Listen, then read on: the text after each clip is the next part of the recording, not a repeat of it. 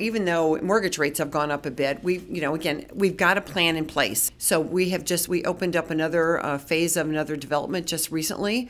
And yeah, the builders are still coming and want to build. What's been interesting is to see some of these communities that have gone in that have done single-family rental housing. It is, yeah. That's been an interesting, and there's a new development happening right now at the southeast corner of Dale and Woodbury Drive. That will be our third single-family rental property. I find that fascinating, whether people, I don't know if they don't want to get into a mortgage in a whole situation, or they're here for a short period of time, or maybe they're building a home somewhere and they want to live there until their home is built, but that's become popular. Again, as I said before, we do offer a variety of housing for people. Those people that want to live in an apartment, and we've got some nice new fun apartments to live in for young people or any people, transitioning people to live in. But in terms of one of the things I watch are single family home pricing. So it's just interesting to see what's happening there. We were at a peak a while ago, it went down. I think we're back at a peak again. It's kind of interesting to see where these housing prices are going. I think too, when you think overall, as the Twin Cities Metro will continue to grow,